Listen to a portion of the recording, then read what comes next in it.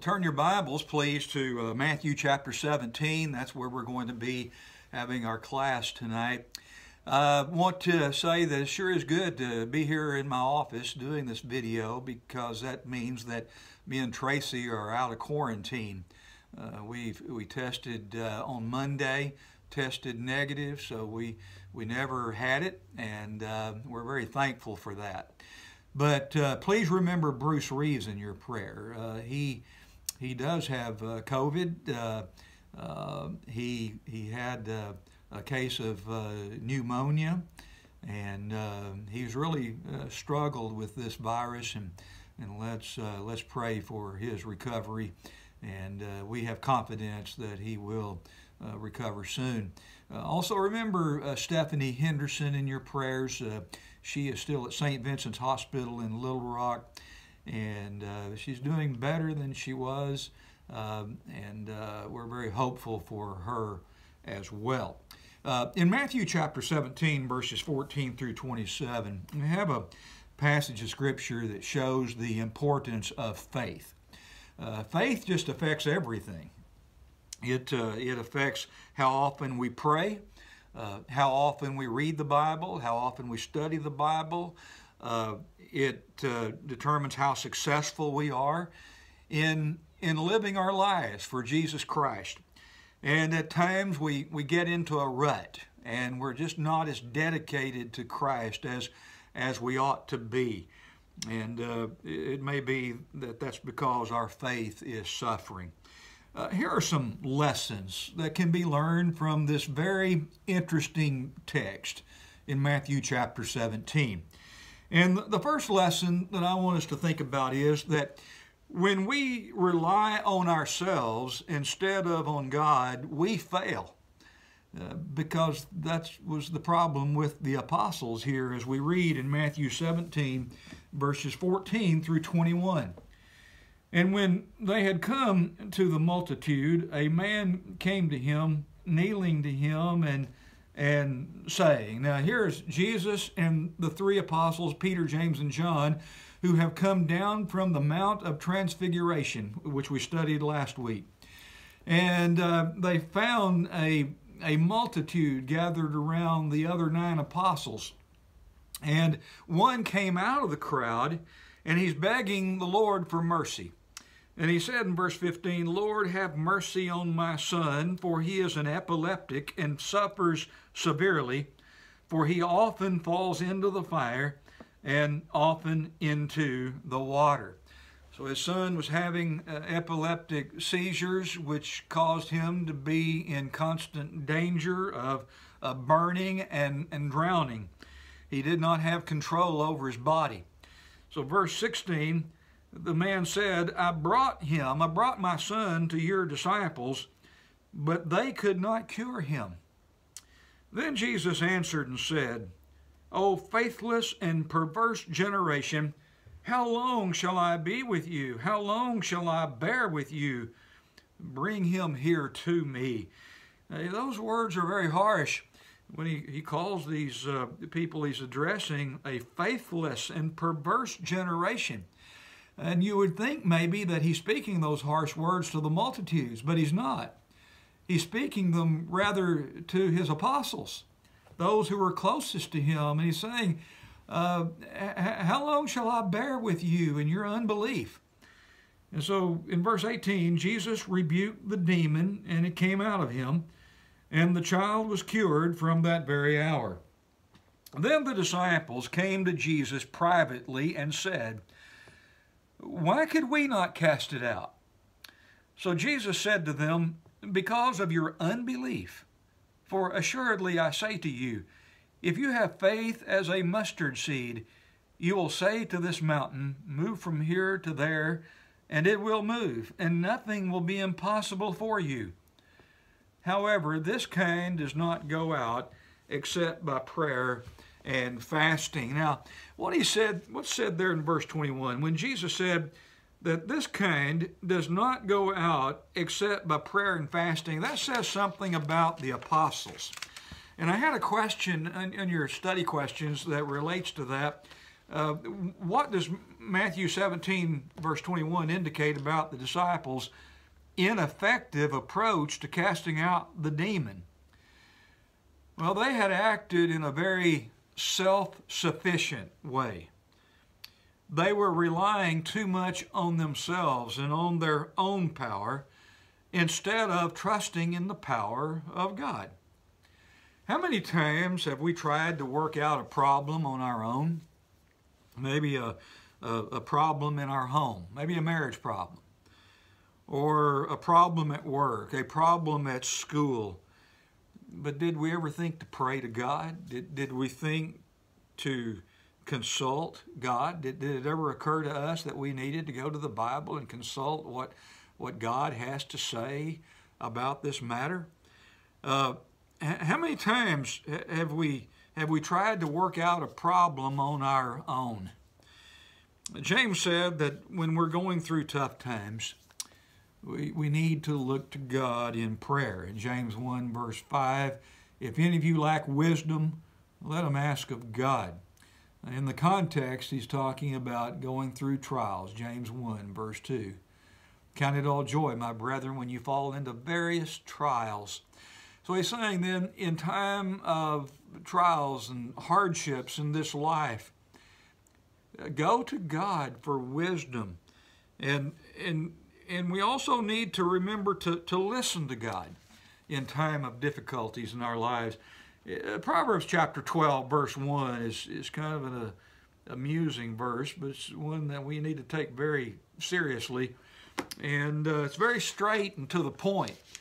Proverbs 12, verse 1 indicates that we need to listen to God. Not only do we need to be talking to God in prayer and asking Him for wisdom and insight and strength in time of trials, but also we need to listen to Him. In Proverbs 12, verse 1, whoever loves instruction loves knowledge, but he who hates correction is stupid. And he just said he's stupid. And if we're not going to God and to His Word and listening to Him and the instruction that He offers us in the Bible and the wisdom and the correction that we need that comes from Him, then He's just saying we're stupid. And we're stupid when we think that we can rely on ourselves instead of God. And when we do that, then we're just going to fail. All right, so that's lesson number 1. Lesson number 2, faith accomplishes great things. That's in verses 19 and 20. Matthew 17, 19 and 20. The disciples came to Jesus privately and said, why could we not cast it out? Why couldn't we cast out the demon from that boy? So Jesus said to them, because of your unbelief. For assuredly I say to you, if you have faith as a mustard seed, you will say to this mountain, move from here to there, and it will move, and nothing will be impossible for you. Now, he's not saying that someone might literally do that, pray to God that a mountain might be moved from one place to another. But this is a figure of speech. It is a metaphor. Sometimes it seems like huge obstacles and difficulties in our lives just can't be dealt with. They're too large. Difficulties in our marriages that we think that we cannot overcome, or difficulties at work or at school. What Jesus is saying here is that faith can move mountain-sized obstacles and difficulties. And he said to the disciples, nothing will be impossible for you. But somebody might say, but they couldn't cast out that demon. How could Jesus say nothing will be impossible for you when here's something they couldn't do? They couldn't cast out the demon. Well, in Matthew chapter 10, verse 1, here Jesus is sending the apostles out to preach. And it says in Matthew 10:1, and when he had called his 12 disciples to him, he gave them power over unclean spirits to cast them out, and to heal all kinds of sickness and all kinds of disease. So here it says when he sent them out to preach, he gave them power to cast out demons. So the power, it was available to them, but they had to access that power. God gives us power over pride. He gives us power over sexual sins, the power over the temptation to gossip, the power over uncontrolled anger in our lives. But we have to make the choice to access that power, or else we will not be successful. Paul said in Philippians 4:13, I can, and that's the attitude we need, I can. But he said in that verse, I can do all things through Christ who strengthens me.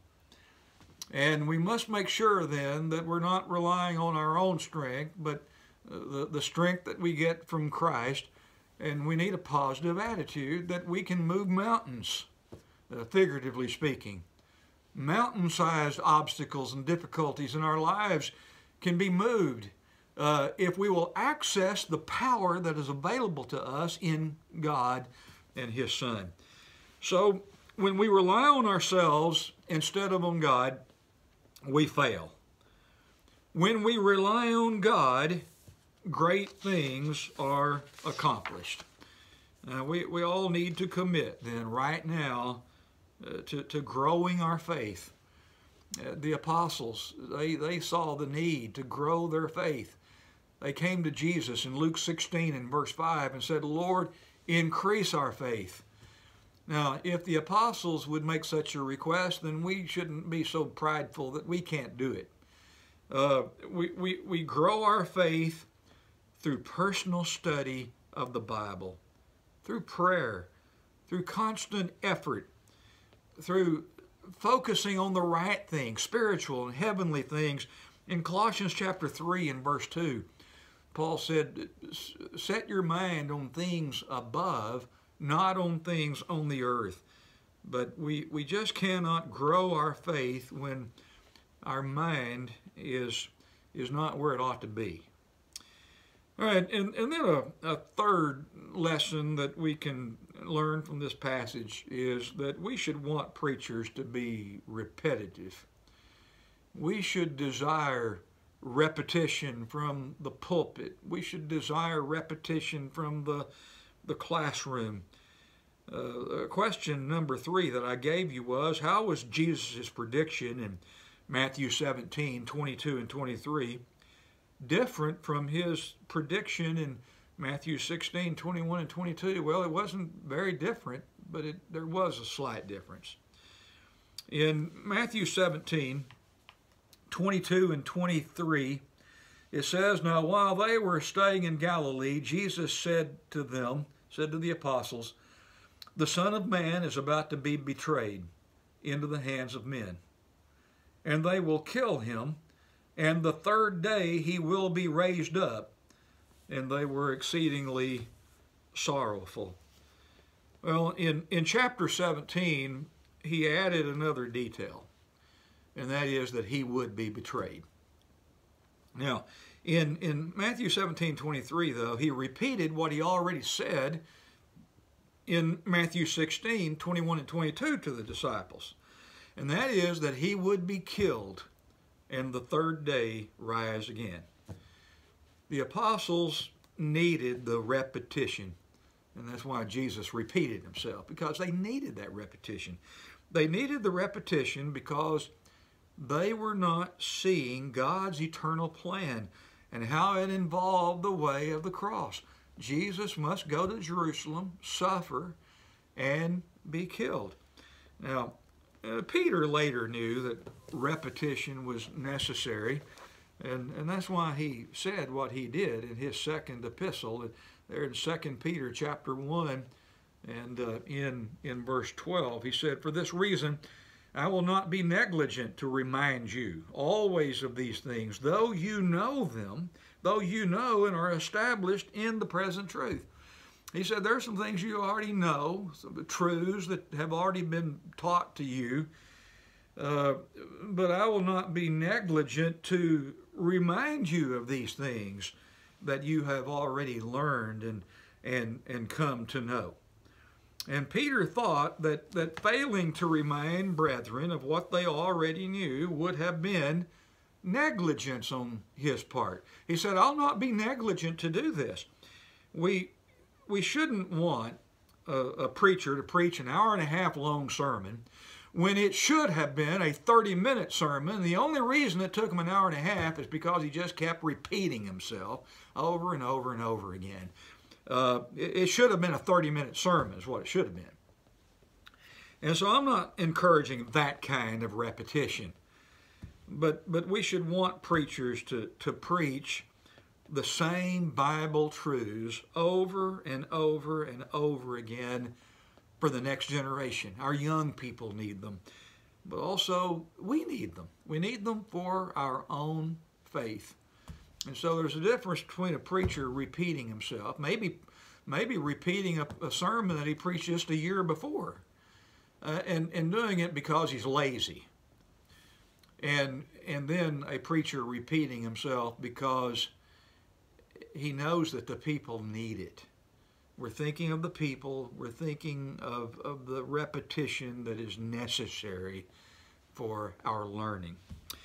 And then a fourth lesson is that Jesus satisfies our need for assurance that he is in control. And you know, the apostles needed that assurance because he has told them now twice that he will be killed. And that just didn't match up very well with their belief that he was the Christ, the Son of the living God, as Peter had just confessed him to be back in Matthew chapter 16 and verse 16. Now, how is the omniscience, the all-knowingness, and the omnipotence, all-powerful, how is the omniscience and omnipotence of Jesus demonstrated in Matthew 17, 24 through 27? Let's go back to our text now. Matthew 17, 24 through 27. When they had come to Capernaum, those who received the temple tax came to Peter and said, "Does your teacher not pay the temple tax?" Now, every male Jew, 20 years old and older, was taxed annually to maintain the temple. There was a temple tax. And so they're asking Peter, why does Jesus not pay the temple tax? Now, Jesus wasn't there hearing that. And he was not there to hear what Peter had to say in answer to the question. And here's how Peter answered it in verse 25. He said, yes. And when he had come into the house, Jesus, anticipating him, saying, "What do you think, Simon? From whom do the kings of the earth take customs or taxes? From their sons or from strangers?" And Peter said to him, "From strangers." Jesus said to him, "Then the sons are free."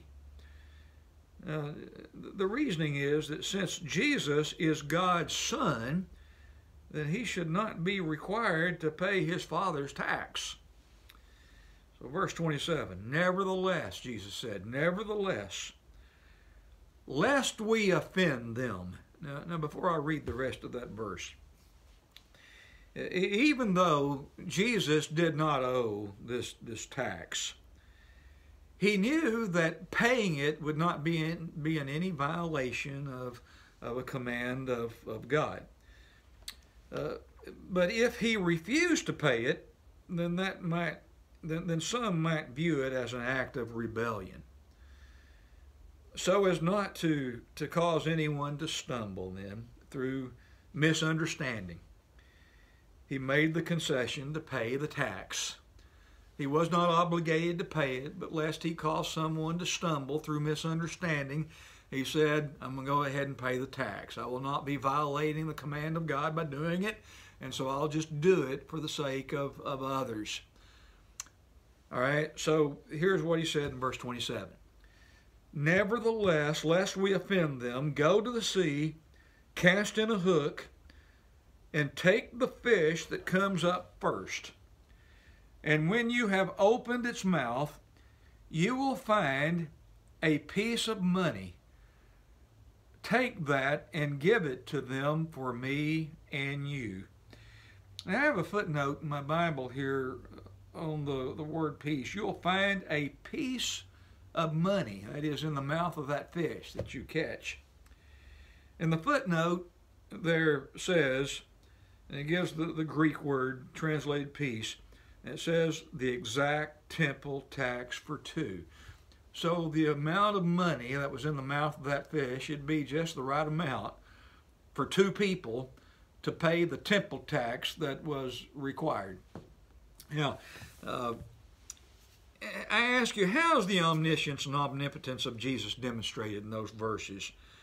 And here are 5 things that I've listed. First of all, in knowing Peter's thoughts, because we said Jesus wasn't there when that conversation took place between Peter and the ones asking him about why, if his teacher paid the temple tax. Jesus wasn't there to hear Peter's answer, so he knew his thoughts. Secondly, in knowing that Peter would catch a fish. Thirdly, in knowing the fish would have a coin in its mouth. Number 4, his omniscience and omnipotence is seen in bringing about what we might call the logistics of the event, getting Peter and the fish together so that Peter would catch that fish. And then number 5, in knowing that the coin would exactly cover the tax that was owed by Peter and himself. That's an amazing miracle. It's not something that was just happenstance. It couldn't have happened coincidentally. It happened because there was omniscience and because there was omnipotence presence, not only in the person of God, but in the person of God's Son, Jesus Christ. Everyone, as we close this video now, everyone should examine the evidence which supports their faith and examine it with honest hearts. There is the evidence of God's perfect creation. There's the evidence of God's perfect word. And there's the evidence of the miracles which are recorded for us in the Bible, like the one that we just read. We do not want anyone to become a Christian just because we want them to, but because they want to. And it must be their decision based on their faith. Please remember that if you want to be baptized for the remission of your sins, as is taught in Acts chapter 2 and verse 38, then we can make arrangements for that to happen anytime, day or night. We look forward to seeing you soon.